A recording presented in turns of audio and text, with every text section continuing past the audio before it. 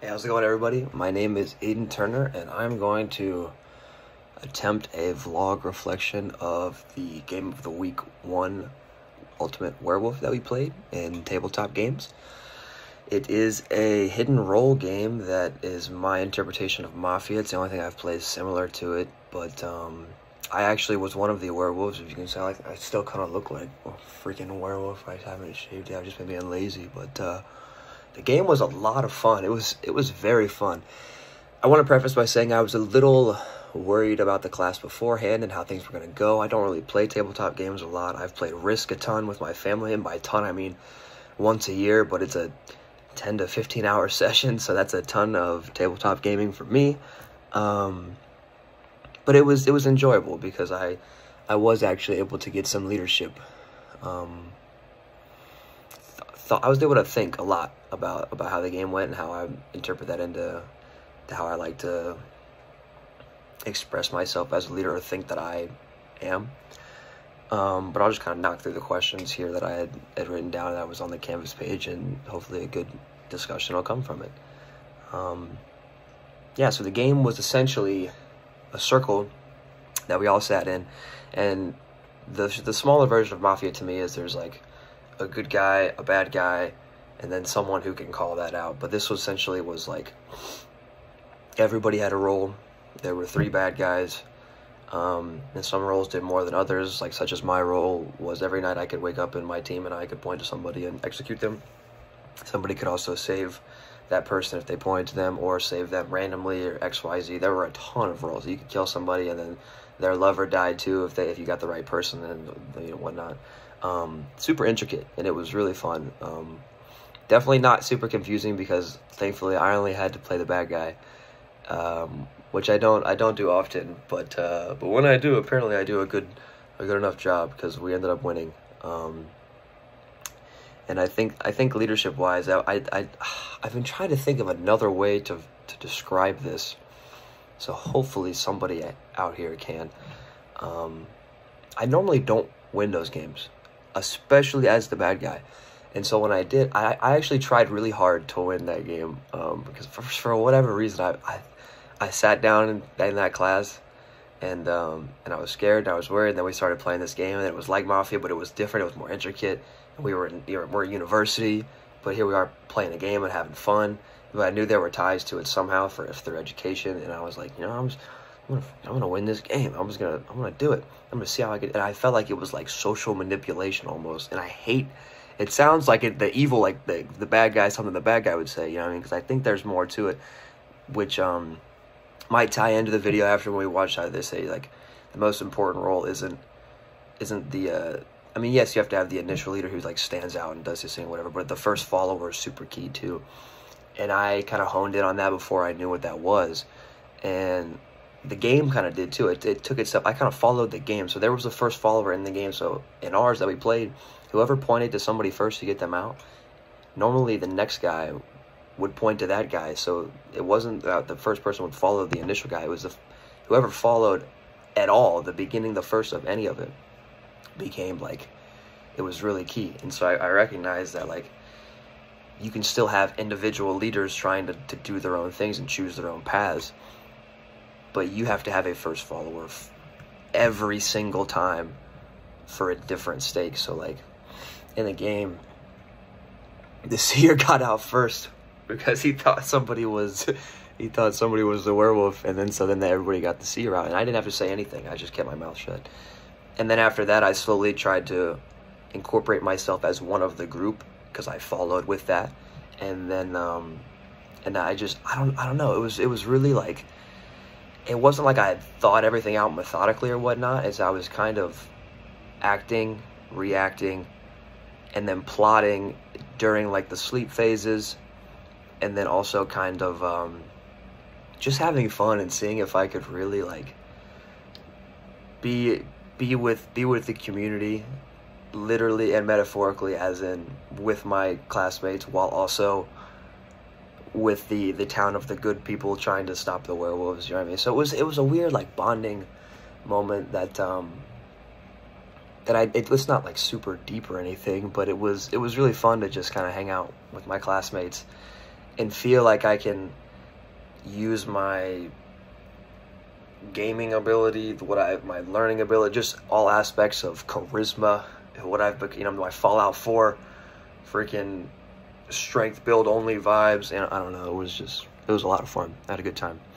I think my little brothers would enjoy playing that game a lot. I think my family would have fun as well. It would be a fun family game to play. I like a cookout. Definitely not for the adults or older folk, but they would enjoy it too once they get the hang of it. They might get a little caught up on some of the rules with all the characters in Werewolf compared to Mafia. But if you made it pretty cut and clear for them where they couldn't screw it up, and they still did, I'm sure they'd have fun at that point. The hardest part was not smiling and keeping my heartbeat down and tapping my feet continuously while pointing people when I woke up, to be honest, because I was getting excited and I was having fun. I was like, oh, this is kind of going well for the bad guys. We're doing a good job here. And I recognized the first time that when I pointed somebody out, I had stopped tapping my feet, or I'd done like a lesser version of it. And I was thinking so in depth into all of this. I was like, if someone was next to me and they recognized that, when the guy called Werewolves or whatever, that's gonna be him. And so I was really trying to hyper focus on all of the little things, and it was, I don't know, it was different. The easiest part was speaking, and that came natural to me because I had thought that was gonna be the hardest part. And I wanted to say that the hardest part was somehow convincing my classmates that I wasn't the bad guy. But it was less of me convincing that I wasn't the bad guy, and me so more trying to convince them that I had good arguments for who was the bad guy or whatnot. For instance, at one point, I had got one of my teammates out, and I knew it was one of my teammates. But I didn't initiate that. One of the other guys did. And then later on in the game, after he had done that, he started around by saying, and even at the end he concluded when he was trying to defend himself, like, why would I have gotten him out if I'm a werewolf? Werewolves don't do that, or whatever. And I was the bad guy in my chair, like, I felt like Dr. Doofenshmirtz over there, and I knew I had something coming, but I wanted to curate it just right. I couldn't jump in just then. I had to make it work somehow. And finally it was down to just like a four of us, and he was still in the group, and I had mentioned that, and I was like, man, you're a pretty intelligent guy. You know, like, I don't even play tabletop games. And you came up with all that, and you're saying all this. That's a lot of explaining. And then I had to vote for him. And one of the dudes next to me, who honestly I wanted to get him out instead because I think he was really quiet, and it would have been easier to, like, my initial thought was it'd be easier to get him out because he wasn't saying anything. But I thought this strategy of action was more of it was a slight bigger risk, but far more reward. And as soon as I did it, the quiet guy was like, yeah, you're right, dude, it's that guy. And it worked. It was nuts. But then there was two werewolves and two humans at the end of that game. So then my teammate, he ended up pointing to me, even though we could have just pointed to him and that would have been the game. The game went up, but he took an even bigger risk, and he played the role too. So we all stayed down, like, grounded in our good guy roles, because he was like, I'm a rule follower, man, I gotta go for you, because the rule was at the first guy to vote, he would always vote for him, because that's how the game started, you know. But it was funny. It was funny. It was fun. It was not nerve wracking, but it was exciting, you know. It was a good time. The question of more likely or less likely to take risks in this scenario than in typical leadership roles and whatnot, I would like to comment on here, but really I think that's for everyone else to describe me for. I would say, yes, I take these risks in leadership all the time.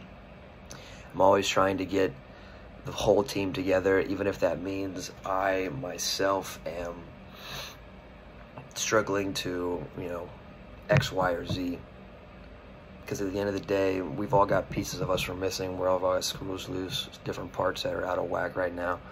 But if you push shit under the rug, or if you know what I mean, if you try and be a better version of yourself only for you and not for the better of the team or whatnot, like, there's 11 guys on a football field, and I hate to make the stupid sports analogy, but when it's 1v10 and you're still playing 11 other guys because you're trying to hold up your own roster spot every time, you're not going to play as a unit. The team's not going to play well. You're not going to play well. And eventually, it's going to be 11 different guys versus 11 different guys, and you'll be not one of them. So for me, one of the only ways I've been able to externally stand out, but internally feel like I am doing my part, is by pushing myself, not to take risks, but to do that next step that is riskier than staying comfort. Because if you're comfortable with where you're at, or if you're in a stationary path, don't get me wrong, life is all about the fluxes. But you can flux on an upgrowth, you can flux on a downgrowth. You can't, you know what I mean, staying right here in the center. Yes, you want to be accepting of many things in life and have a neutral standpoint on a lot, but not in how you grow, not in how you take risks in life, not in how you succeed and fail. So yeah, I'd say I do that fairly often. And I only approach leadership differently to this, and that I hope not the bad guy in a real leadership role, but from the evil perspective, I think this was a cool way to think about and process how I do my leadership things. I don't know. Yeah, thanks for listening to me ramble. I haven't done a vlog assignment before either, so this was also fun. It's a new process for everything here, but I'm enjoying it so far.